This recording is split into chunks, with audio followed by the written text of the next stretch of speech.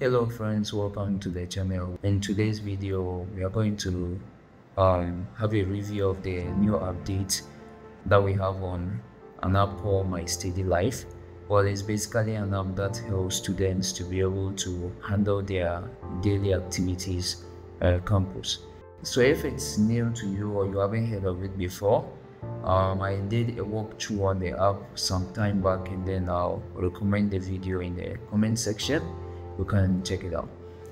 So in this video we're going to talk about the good, the bad of this update that has been created. And so first of all, what we'll have to do is to try to migrate our data from the old version to the new one, because the app doesn't do that for you automatically.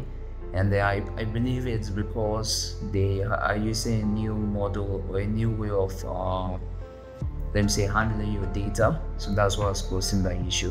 So the first thing you need to do is to go to their web page on your PC, and once you get there, you try signing in. You sign in with the old version that you have there.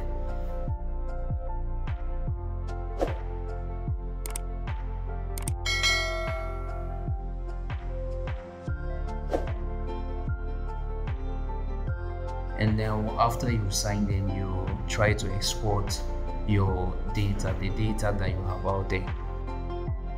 In case you run into an issue where you get this error, what you can do is to go back to the previous page and then right click on the page and select inspect. Let me say the pop-up that appears, you go to the storage section and try to delete the storage data that's there.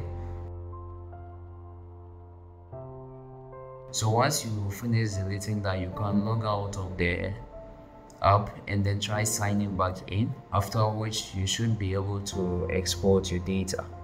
So once you have the data exported, you can move on to the next section. You can log out of this version and then sign back into the newer version.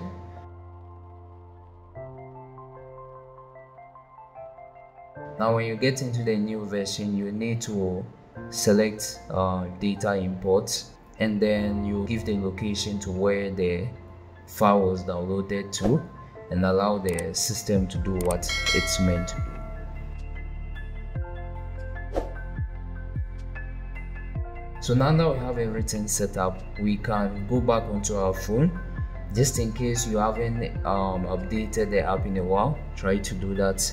And once you have that done, you can sign in with the email account you were using to access it on your web browser.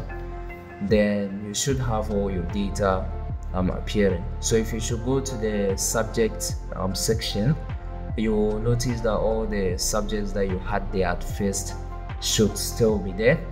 Just that I realized that they had some form of dummy subjects or dummy data that they placed there. You have maths, English, physics, all those things, which I never placed there. I think it's just new data that they placed in the new version of the app, so you can delete those ones. Alright, so once we have all the subjects and everything loaded, the basic setup is similar to the previous version. Now once we are done with this, I've realized that we have light mode and dark mode on the new version, but with the dark mode I have to pay for a premium to be able to use the dark mode. I haven't heard of such a scenario before. Well, maybe they are trying to be the first to do that. I want us to talk a bit on the premium version of the app, because I realized that it seems that is the reason why they have a new version, right? So I decided to try a free version of the premium app, and one thing I realized was I was able to turn on the dark mode, and this is how it looks. I don't know if this will be a reason why you want to pay for a paid subscription. You also have the option of importing your school timetable using AI Wizard, right? So what it means is that when you have your school timetable, let's say the timetable for the whole week in one picture, you can allow the AI model to be able to scan that and then automatically create the information on the app for you. Now I tried it with 3 different timetables and it wasn't that accurate. You will not get 100% accuracy, right? So what I realized was that in some scenarios, if I had class from, let's say, 10 to 12, in the app it will show us, let's say, from 10 to 11:30 or even maybe 10 to 1, right? And also there are times that I didn't have a class at all, but it created a class for me and provided a date for it.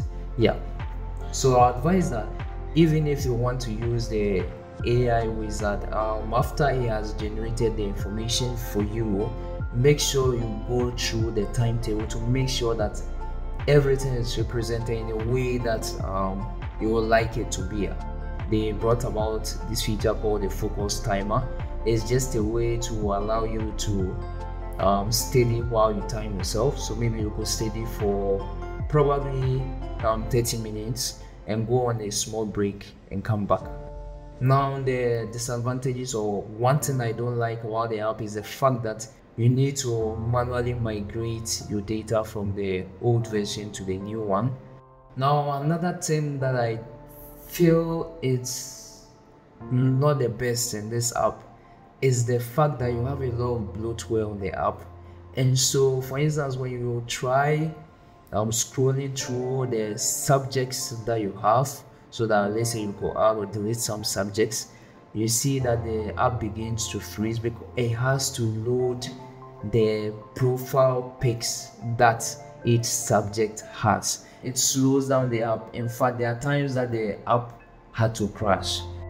Basically, these are the new changes that you have in the app. These are its advantages and disadvantages as I tried using it. So let me know in the comment section, what do you think about the new updates that they have provided? Is it going to be beneficial to you, or you would like some new form of recommendation for you?